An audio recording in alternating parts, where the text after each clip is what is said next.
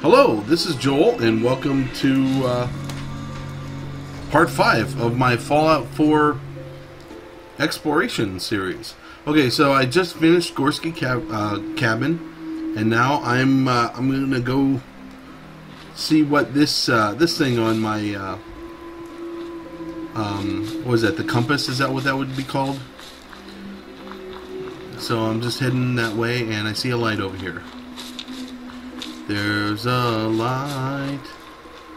Looks like some kind of tower.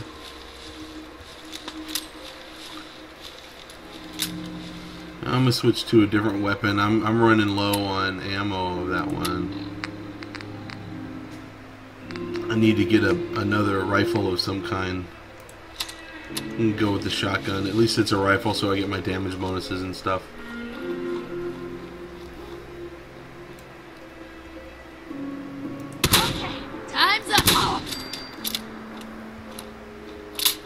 Takes a long time to reload. Bang!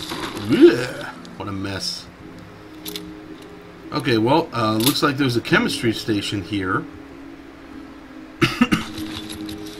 Where am I at? Let's bring up the map. Okay, so I'm straight south of Gorski cabin and a little northeast of I think it's Walden Pond that I'm headed toward right now.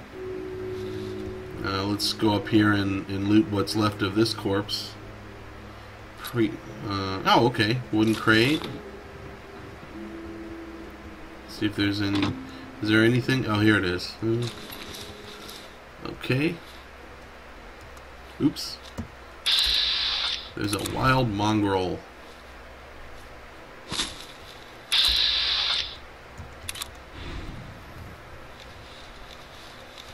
What's this? Settler. Just some dead bodies out here. Probably people killed by those raiders. Or maybe killed by the wild mongrels over there that I saw a second ago, but now I don't see. Here they are. Let's go get the doggies. Sure, why not?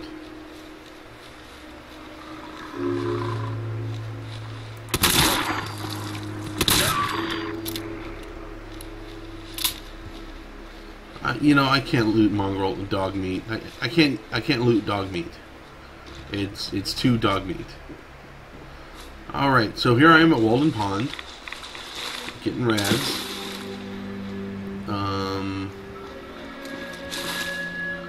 Something glowing over here, a little glowing fungus, and let's see. Automated tour. Tell you about Henry David Thoreau. And welcome to Walden Pond. You are now standing in front of the cabin inhabited by transcendentalist writer and philosopher Henry David Thoreau, starting in the summer of 1845. Fun, fun, fun. For 2 years, 2 months, and 2 days, Thoreau lived in this cabin, hoping to gain a more objective understanding of society. I don't understand how you get a more objective understanding of society. This experiment was influenced by Thoreau's interest in transcendentalist philosophy, which believed that people were at their best when truly self-reliant. How do you get a better idea of society by being away from it? By living off the land with few material possessions, Thoreau proved it skeptical to think that any outward improvement of life could bring inner peace and contentment. Okay. For more information, please visit the gift shop and purchase one of the many books on transcendentalism. Also available, t-shirts, coffee mugs, toys, and many other items to commemorate your trip. That's funny. Thank you for visiting Walden Pond, sponsored by General Atomics, maker of the Mr. Handy robotic assistant. So that's awesome. You got this place who's dedicated to the memory of Henry David Thoreau, who was a transcendentalist philosopher and writer, and he said you need to be self-reliant and not have a bunch of material possessions. So thanks for visiting, and by the way, go buy some material possessions up in the gift shop, and By the way, we're sponsored by the makers of Mr. Handy, so who will make sure that you don't have to be self-reliant at all, because it's a robot that'll do everything for you. That's awesome. I wonder, you know, see that I like that kind of humor. That tickles me. Okay, so let's come in here. Globes have a screw in them. Looks like we got some bombs. 1 bomb, 2 bombs, 3 bombs, and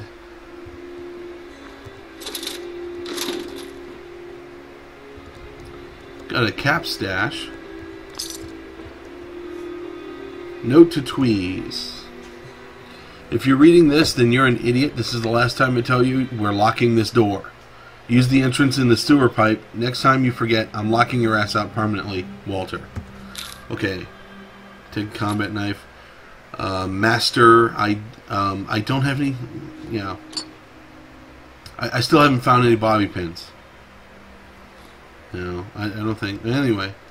But, okay, so let's go in.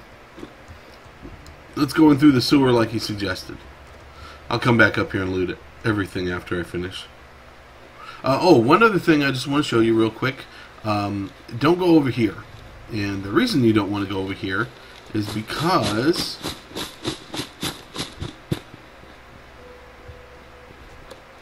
there's a behemoth over here. And it's big, and it's mean, and it will hit you with something really, really large. So, don't go that way.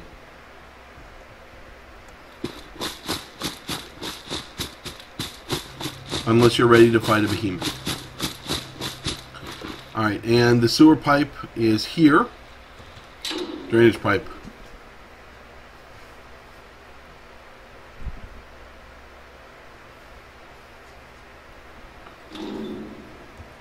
And there's some aluminum cans and other junk.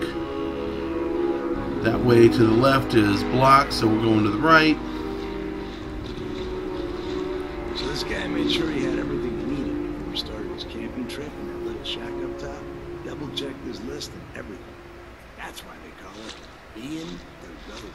Ah, and this guy invented transdentalism, moron. You sound like an idiot. How the hell you know all this? I read a book that one time when we ran out of grognards. I wish I could read. I read a book that one time. That's nice. He was prepared. He had everything he needed. That's what's called being thorough. So the guy read enough to be able to write bad puns. That's fun. So where'd the other guy go? There he is. Boom and boom. Bang.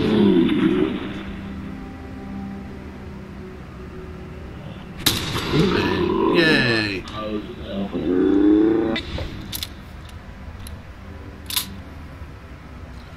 Okay. There is short hunting rifle, short pipe rifle. Inventory, short pipe rifle. Oh, uses 38 ammo. Okay, cool. I'm gonna switch to that. It's the kind of ammo I got a ton of. And by the way, the one major important piece of loot here: Tales of a Junktown Jerky vendor. Permanently gain better prices when buying from a vendor. Why I sold my mother. So there's a magazine right there. Come on out. No sign of him now. Nice and quick. And You can trust me. do. No!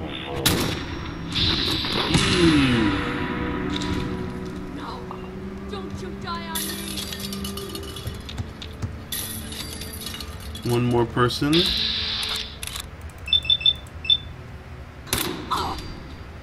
And I believe that's everybody. Gift shop key. Okay, the gift shop key opens two things. It opens this, so if you don't have master lock picking, and it also opens the door to get into the gift shop from down here.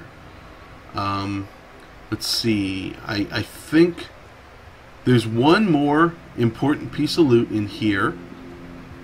Here it is. Big Jim, the legendary pipe wrench. That's right. Nice. Legendary pipe wrench. 20% chance to cripple the target's leg. So there we go. And Baltic lunchbox. Okay, well, so that's all of the massively cool stuff down here. Thanks for watching the video. Appreciate it, and I will talk at you again soon. Peace.